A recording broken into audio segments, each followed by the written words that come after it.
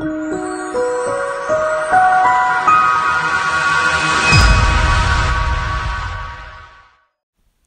everyone, it's Keighley here, and today I'm sharing a process video for UK Scrap Addicts. Now our theme this month is to use more than one collection.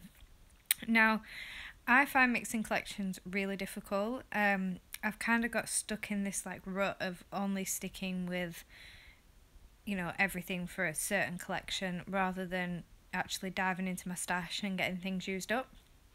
Now I actually thought I'd find this really difficult, but once I got started, which I started with pulling out all my collections and all the bits and pieces I had from Chamel collections. Now some of these I've got in kits, some I've actually bought myself from different scrappy stores.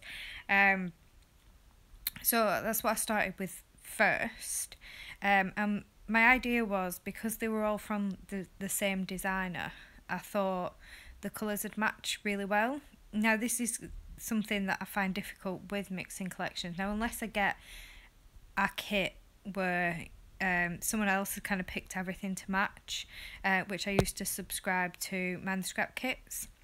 Now I used to find that quite easy to mix collections because Emma used to pick various different things and they all matched really well, but when I tried doing that myself, it doesn't seem to work as well.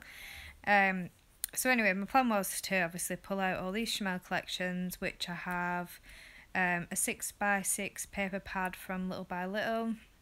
I had some bits and pieces from Head in the Clouds. I've got quite a lot of box of crayons left, and Field Trip, which I bought a couple of months ago. Once I got started, I actually found it quite easy, and it was quite fun pulling in all different bits and pieces from all these different collections. And like I said, because they were all from the same designer, they did work really well. So I've matted my photo with various different pattern papers.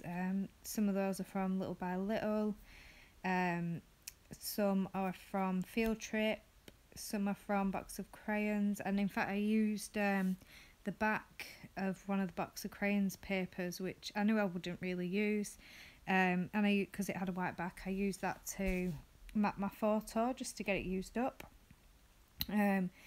And I also pulled in a pattern paper from I think it's called Boy or Boy. I bought a pack of boy papers from Rebecca from her shop.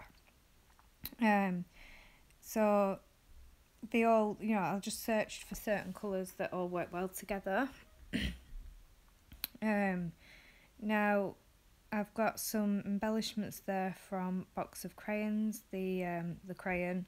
There's a floral piece and also a die cut frame.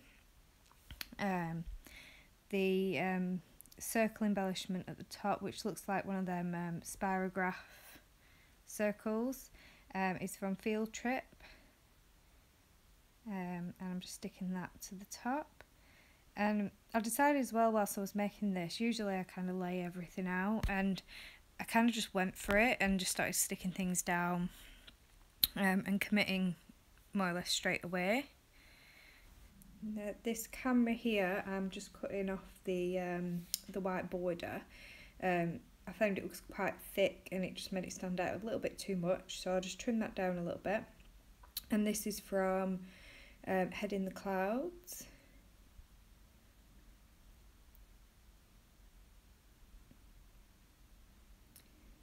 And I do stick that down, and I think I come to move it because I wanted to pop in a few hearts and things, and it didn't leave me much space to do that, so I'll move that over a little bit in a second. These red hearts are from a Pebbles collection.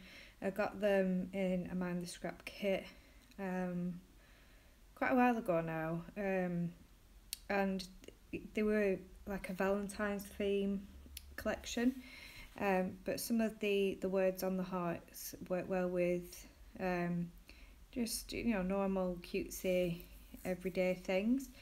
And the red, you know, the pop of red was perfect for this layout because it had the red in the background paper. And this is where I got quite confident and started pulling out lots of things from my stash. Again, these hearts here, these blue ones, are from the Indigo and Ivy collection. I got those in a Mind the Scrap kit.